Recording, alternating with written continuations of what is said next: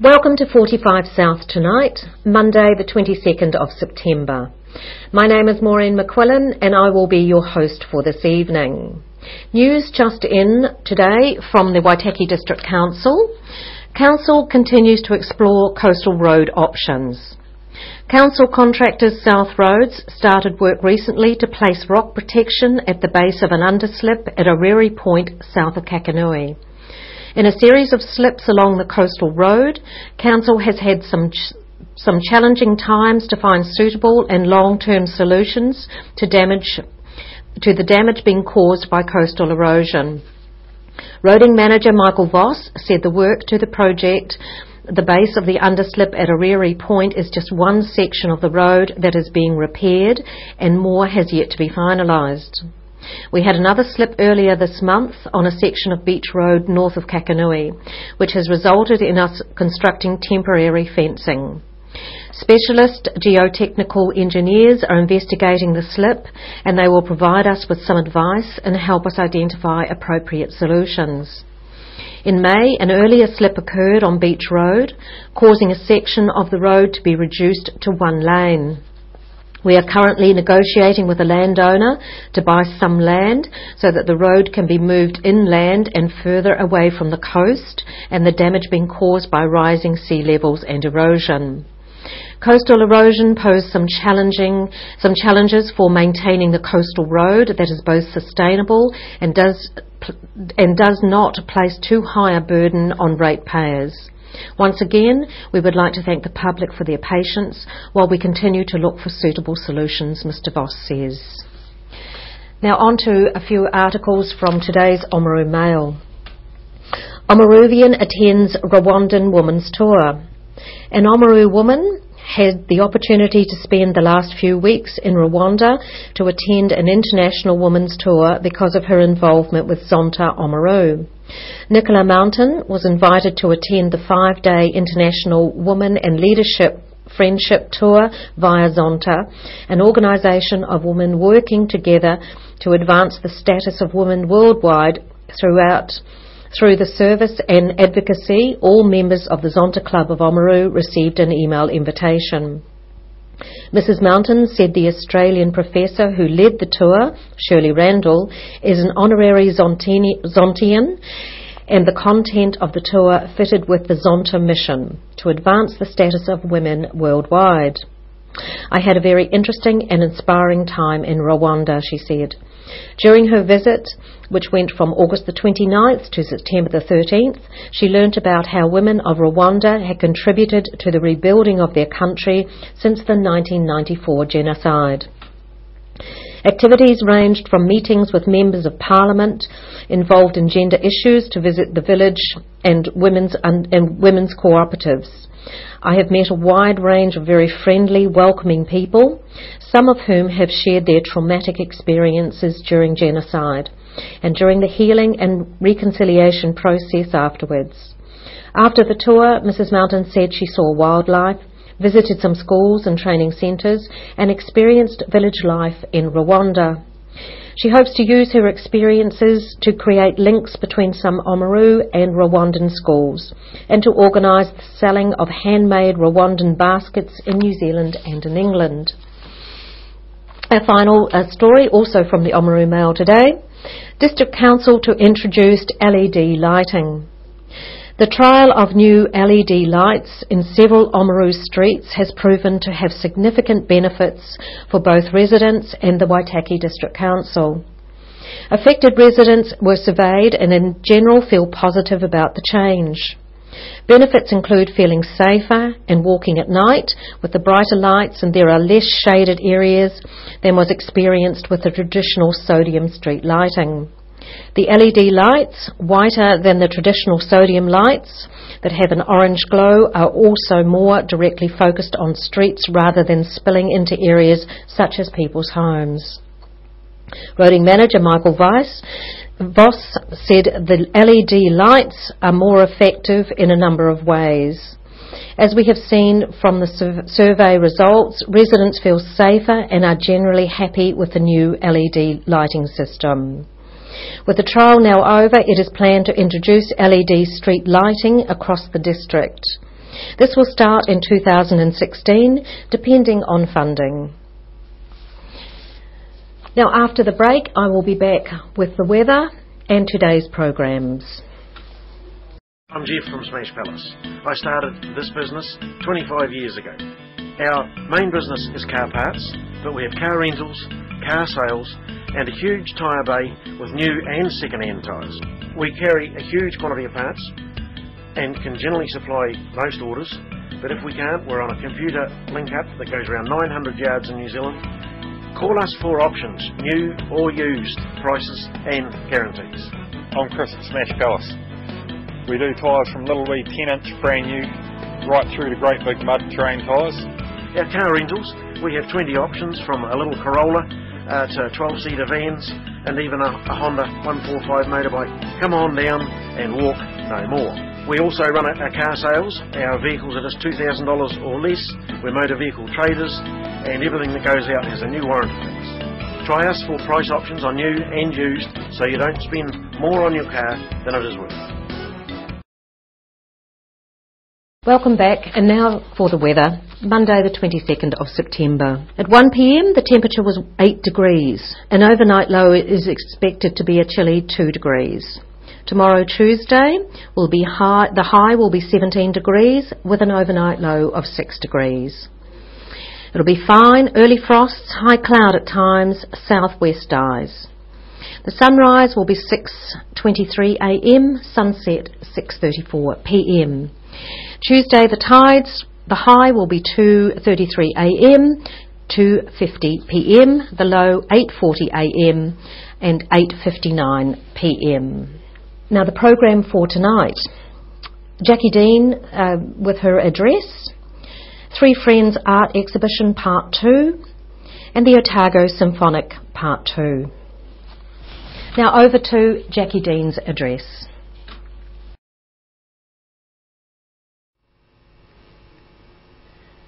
Hello there, I'm Jackie Dean, I'm your MP. I want to thank you so much for your support in the last election that's just been. My feet are still 10 feet off the ground probably, because I'm pretty excited by the way the election has turned out, and I'm pretty thankful that the people of New Zealand have chosen the national government to lead this country for the next 3 years. We campaigned on our record of strong financial management, and I think that message of responsibly managing the government's finances and looking after all New Zealanders through what has been some pretty challenging times is the message that people listen to, and not other messages and other voices that were trying to push their own agendas. And I don't mean the other political parties, I mean people from outside New Zealand who try and come in and tell us how to run things in our country. I think as New Zealanders we don't like that.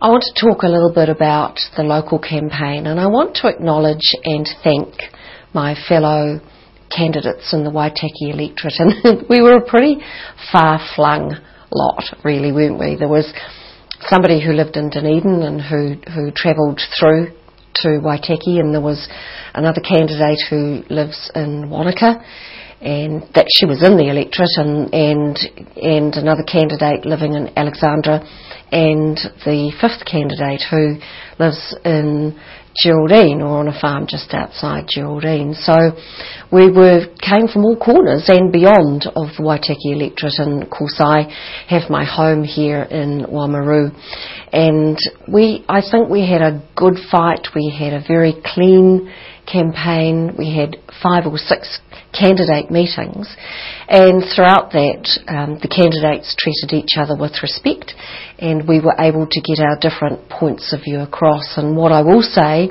about the local campaign is that we were able to put out our vision for New Zealand, and of course each of our vision was different, but I have to say that we all wanted the same thing, and that was what was best for Waitaki and what was best for New Zealand. So I want to acknowledge the candidates and thank them for the time. I also want to acknowledge you, the people of Waitaki, who gave me your vote. And as I've done in past terms of Parliament, and goodness knows this is my 4th term, and I'm still getting used to that, but I say to you that I will do what I have done in the past 4 terms, and actually before that when I was a Waitaki District Councillor for 2 terms. I will represent you and your interests as well as I possibly can in Wellington. I will make sure that your interests are heard, that your voices are heard, the voices of rural, provincial New Zealand, heartland New Zealand, are heard in Wellington, around the debating chamber, around the decision-making tables in Wellington, for you and for all of New Zealand. I haven't been successful at everything. One thing that I feel very sore about still is that I haven't managed to resolve the issue of the Oamaru Courthouse to my satisfaction and to your satisfaction. And what we have now is an earthquake-prone building in the courthouse, and we haven't found a decent solution. We always had to put safety first, so because of the Christchurch earthquake, we've come to appreciate and realise that we need to earthquake strengthen a number of our buildings, and the Oamaru Courthouse is one of them. But I don't believe, and I'm not happy with the solution that we have been given, which is what I call the portaloo out the car park back of the bride. And I don't think it's satisfactory, and I have already made my feelings very clear to the decision makers in Wellington. I will not rest until we have got a good solution for court services in Oamaru. It may not be that we can return to the courthouse. It may be that we have to say goodbye to the courthouse delivering court services for Oamaru. I can accept that, not easily, but I can accept it as long as we have a good alternative. But I do not believe, I know that we have not got a good solution for court services in Oamaru with that portaloo. Portaloo, not Porter Courthouse, not portaloo, because that's what it looks like at the back of the bride. And I'm beginning to sound a bit angry because I am. I don't think we have been well served, and that is something that I will continue to pick up very strongly. I am, however, heartened at some of the things that we have been able to achieve for Oamaru and the Waitaki. One of them is that we have got a very strong, proactive, well-regarded police force in our town, and that's not by accident. We've got some wonderful policemen and women in our town and in our region, but we also have a police minister who backs the police. And we now have a police force that is very proactive at getting in front of crime. Why does all this matter to me? It matters because I want you to feel safe in your homes. It's like my dear mother-in-law, Molly Peach, who's now lives in Auckland. She and her husband moved back to Oamaru because of me and Bill, of course, but because Oamaru is a lovely place and a safe place for her, and I want us to retain that, so I'm very pleased about that. I'm also pleased that we have got a very proactive council. We've got a good mayor who understand that you have to look after your citizens, and that's what I understand too. And at the same time, you need to keep an eye on economic development, because you have always got to grow your rating base so that you've got more people paying rates, which keeps rates more affordable for all of us. And I applaud our council for having that stance. So it's exciting. We've got exciting times ahead of us.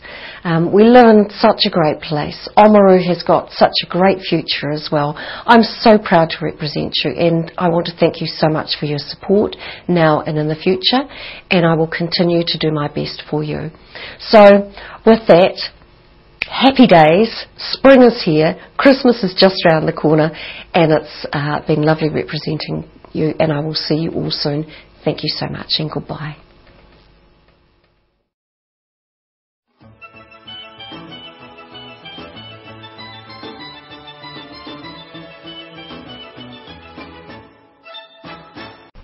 Tasty two that I nearly lost here. So there's photos from this year. Yes, they're next to that top painting is the K9 up at the Oamaru. I think it was last year. Yeah, I think they called it. Yes, I took quite a lot of photos of it and put them together. And you've got them down on going over just areas before the 10th Street Bridge. Yeah, the old 10th Street Bridge. I actually did an oil painting of the bridge itself, and I still had the layout and the drawing, so put the engine in the train. I found the photo of the engines on top of it, so I carried on and put them on. Excellent. No, I love those. Have you got family now? I didn't ask you. Did you have artistic people, friends? No, artistic family? I've got a twin brother who paints, but I've got other family that have no interest in painting. Right. And I had a look at our ancestors to see if I could find out which one was an artist, and I found one that was an artist, and he was a wee bit strange, so that's the finish. Well, I think it's interesting. It's probably coming in session yet. I think we'll find it. Right. Well, thank you very much. Thank you for all that you do down here with the North Dakota Art Society. Thank you. Introducing the third friend of the North Dakota Art Society for the exhibition, Chris Epham. How do you do, Chris? Hello. Now, you've got a background before you came to New Zealand as well, so you tell us about that and when art became your... Well, I can't remember a time when I wasn't painting or drawing. It was probably from the age of 2 onwards. As soon as I could get to the pencil box, I was there, writing on, drawing on everything possible. And they'd be pencils rather than... Well, I assume so. I don't remember back that far quite. No. But where are you from? I'm from Dorset in the south of England. Yes. And I went to a school in the nearby county town, Dorchester, and then I went to Art College in Bournemouth, which was then in Hampshire. So I did 3 years in art college, studying architecture, not pure art as such. I wanted to do art, but my father said that there's never any money to be made from art, so... I think I've heard a lot of people say that. So I had to do architecture. But that's now that was interesting, yes, you did architecture, but that would be valuable for... Yeah, I could have become an architect, but I was never drawn to sitting in front of a board all day. When I left college, I became an architectural model maker. I worked for a London company making, models of buildings, but lots of other models, for industrial models and film sets and television accessories. Quite a big company. Worked for them for a few years, but then drifted away and into industry, and finally ended up working for an English glass company, Pilkington. And they had a glassworks in Whangarei, and we came to Whangarei 40 odd years ago. And we said we'd be here for 6 months, but we're still here. Yeah. Well, I should think Oamaru is very pleased about that. Well, we haven't been in Oamaru long, I think just over 2 years now. Right. So we've moved around a lot. Both in Whangarei and then later I worked for Pilkington in Auckland. But I retired quite early and tired of corporate life and sort of bummed around ever since. So. Well, thinking about model making and architecture, as well as the painting that historically people have done, often, was it on vellum, I think, that when they did 100 to 150 years ago, did paintings, and architects would do the drawings, and sometimes they also did a small painting of the east, west, north. Yeah, sure, yeah. Have you do that? Well, that was part of the architects. I mean, the architect had to sell his concept to the person who was financing the building, so they did perspectives of what they thought the building would look like, and architectural impressions of the various elevations of the building. Yeah, that's all part of the job, yeah. So what mediums are you working in? What have you got on? Well, normally I work in watercolour, yes. And this is one of my watercolours there, and also in acrylics. I don't really use oils anymore. I used to do a lot of oil painting, but I haven't done any for years. No. I use acrylic instead. Right. So, this one, I love the birds. Well, that's an old barn on Banks Peninsula, which is now gone. It was almost falling down when I took that photograph. Did that painting. I put the image of somebody mowing the hay in front of it to add to the composition, and then put in the swallows and a rabbit looking. Rabbits are always the last one out of a hayfield. When you get to that little narrow piece in the middle, out come the rabbits running like mad. He's fairly brave, I would think. Yeah. Yes. Yeah, of course, in the days of horses mowing, it was a much quieter operation than big tractors, you know. Right, yes, indeed. Yeah. Did you have you're living in a city then down south in Bournemouth, were you? In Bournemouth, yeah. Connection with the sea? Did you have a connection with the sea at all? Or not personally. My grandparents, both of my grandparents were coast guards in Dorset, so that's what I say. In fact, they were both ex-Royal Naval people. Right, yeah. Because Plymouth, is it Plymouth that's got the... That was a big yard, yeah. Training base, yes. Where Henry VIII's ship, is it docked there too? No, you mean the Mary Rose? Mary Rose. No, that's in Portsmouth, which is another naval base. Not Plymouth, right, yes, so I was wrong. Right, well, we'll focus on some of the individual works. Now, the one with the country church, of course. That's the church in Akarella. which was built in about 1860, and when it was built it was almost in the countryside. Now, of course, it's surrounded by houses. I've drawn the church as it originally was. If you go and see the church now, there's quite a big addition which has been put on in the late 19th century. But that's as it was built in about 1850. I put a man taking the horse home after the day's work. So that's just added to the composition, really. It's quite a pleasant church. It does look like it. Yeah, nice. Has it got a congregation? Not many. I think maybe 30, 40, maybe a few more, but not a great deal. So we're very rural again, moving on to the Yeah, again, this is on Banks Peninsula. This is just outside of Akaroa, looking to part of Akaroa Harbour. And there's an olive farm, which you can see from the main road, which is the background to the two animals in the foreground. That's the bull and the son. So again, it's a composition based on several photographs I've taken. And staying with the rural theme, and now we've gone into the farrier at work. Yeah, no, that again is in Akaroa. There was one of the original French settlers was a guy called Leproux, who was a blacksmith and farrier, and that was his original blacksmith shop in Akaroa. Now it's long gone, of course, now it's where the fire station is now. Yes.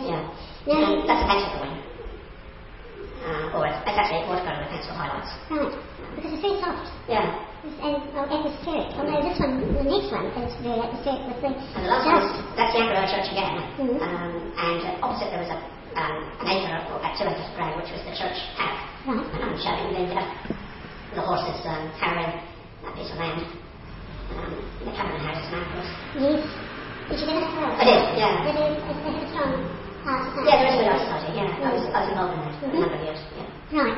Now, coming down the wall, we've gone into a real sphere here of, are they pets or... No, they're just things which took my fancy, really. These are all acrylic paintings, Right. and there's a series of 9, I think, which I did for this exhibition. Of various cats and dogs and rabbits which I've photographed or seen over the years. Now, I meant to go up and read again because they've got names under the... They have. I've put little aphorisms on Yes, all of well, them. can we have them as well? So the ginger cat? the ginger cat who's sitting in the snow and not looking very happy, the aphorism is, no one said life would be easy. Right, yes. And the one next to it is a spaniel which we used to own called Holly. That was a photograph I took when she was quite young. Right. And as the young dogs do, she had little accidents. So that picture is named Accidents Happen, Move On. Oh, yes. Quite. And the next is a large face of a rabbit, a wild rabbit, which I think it was a rabbit which one of our cats brought in when we were living in Akaroa. Yes. The aphorism there is, beauty is in the eye of the beholder. He wasn't a very handsome rabbit. Oh, well, I think you've done great justice. The whiskers and actually the way you've done the fur, well, on all of them is very good, but I feel very more attracted to that one in the centre. And we have, what is this one? That's Another cat. like a handbag cat, is it? Yeah, a white cat, yeah. Attitude is everything. Yes, yes. And what is it? Dogs have masters and cats have slaves. Slaves, yeah. Yes, Yeah. so did you know were you a slave or were you a slave? It wasn't our cat actually, but I think the people who owned it were a slave to it. Yeah. Right, yes, Yeah. yes. It looks suitably innocent, but Yeah. probably quite manipulative with those eyes. Yeah. And The next one, another rabbit painting. yes, Always put your best side forward. right, yes. And again, you answer the question I was asking Barry about body construction, anatomy, when you're Yeah. doing animals. How Well, much work do you have to do? And so often, I mean, the essence of it is to get the silhouette right, I think. Once you get the silhouette of whatever you're painting or drawing correct, or it appears to be correct, it's not necessarily anatomically correct, but it looks right. And then it's just a question of fitting in the shape. Probably this oversimplification. Now, you said about a college or another Yeah, school that yeah. you studied at. Yeah. So, what was your thoughts? You said you then, or your father suggested that you might not earn as good an income with art as you might go to some other lad. Yeah. So, what, the art school, has it got names or had it a particular type of art? Well, as I say, I studied architecture at that art At the school. same Yeah, time, yeah, yes. there was a department of architecture, so I studied there. But it was a general art school. They did everything from printing to painting to sculpture. Right. Yeah. Excellent. Well, we'll go and look at some other feathered frames in the corner here. So here we've got the domestic chook or whatever, as well as the kea. Is it a Yeah. kea? Yeah, two keas, yeah. Two keas, right. But, so going back to what draws you to birds? It's something about chickens, the shape and the colours they are. I've always liked to draw and paint chickens. They're stupid animals really, but they're quite, they make a good picture. Yeah. But I always find it incredible that basically the eggs are something that we can do so much with. Yeah. So you've got chocks at home? No, we haven't currently. We've had them on and off all our lives, but no, we live in Oamaru. We don't have any. Right. Should have bought a bigger section. Yeah, right. Now, over here, Kia, and this is the left side or the right side of the... And also, you've moved past the painting out of the picture. I have. Those are two... well, one of the reputations of a Kia, of course, is that it destroys anything it gets its hands on. So I thought I'd do two paintings of Kia, which are actually destroying the frame of the painting they're in. I was trying to think of how to describe it. Yeah. Yes, So the one on the left is chewed a great hole in the mat surrounding its picture, and also taken a lump out of the frame. The one on the right is just chewing away at the mat. So you've got aphorisms under each of them? Yeah, well, the left one says, where there's a will, there's a way. And the right one says, do what you love doing and see what happens. And just before we finish, back to the aphorisms for the chocks. And the hens is saying, always look like you're paying attention. Yep. And the cockerel is saying, don't stare, it's rude. Very good. Do you do some writing and poetry as well? No, not really. I have done some writing, but I haven't done it for years. Too busy, haven't got time. So you've got another art project on the board? Not currently. I'm doing a similar painting to these of a fox at the moment. Right. Not a lot of foxes in New Zealand? No, not. Pity, really. Go to Canada and let me excuse to go around. We go to Australia, there's plenty of foxes in Australia. Yes, yes. Well, thank you very much, Chris. They're wonderful. I realise the exhibition's closing this week, but obviously people can contact any of you folks down here through the customs now if they want to after some of it. Yeah, well, we are in fact leaving the paintings up for another week or two. Oh, Our next exhibition is Victoriana, and that's not that's going to coincide with the Victorian week. So these paintings may well stay up until then. Right. So if anybody would like to come down and see them, they're welcome. Yeah. Excellent. Thank you very much. It's a pleasure. Thank you.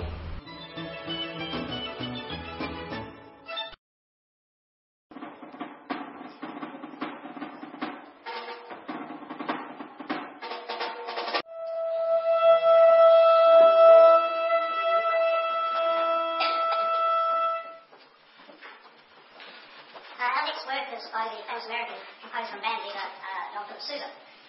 Everybody, of course, knows him from the famous band that worked together for a number of decades, in fact, touring around American fairgrounds and city band concerts and so on, and in fact even internationally. I'm not sure if he made it to Auckland, but I do know that somewhere in the early 1910 or 11 that he was in Fiji as part of it.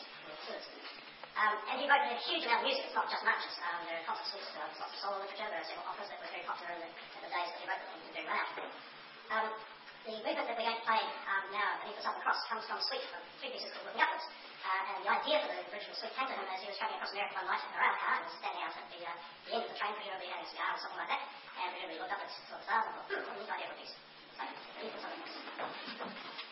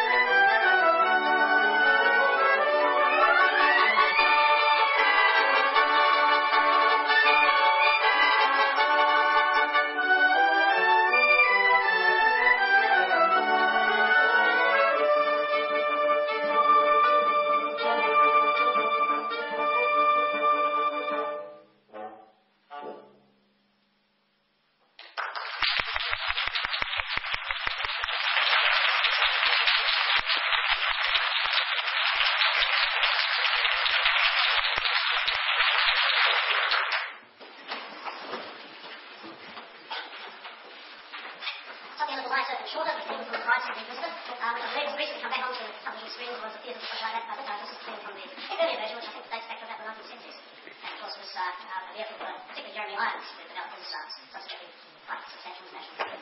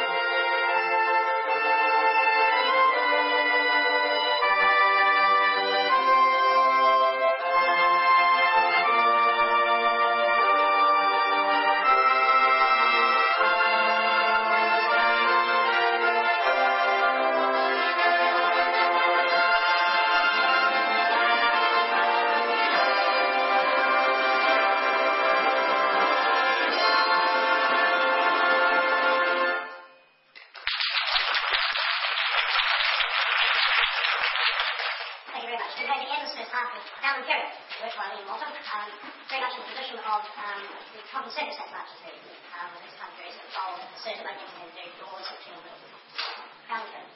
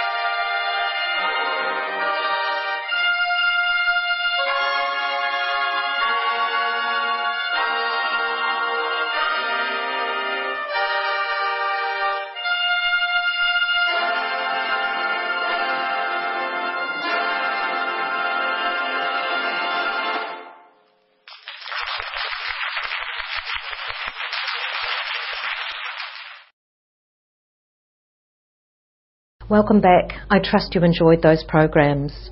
And thank you for watching 45 South tonight. Should anyone have any queries, you can find us at 17 Itchen Street, or you can email us at 45TV, at south45tv@yahoo.co.nz, or leave a message on our cell phone, which is 027 45 South. That is 027 4576 884. Like us or comment on Facebook. Thank you again for watching 45 South tonight. Do have a lovely evening. Good night.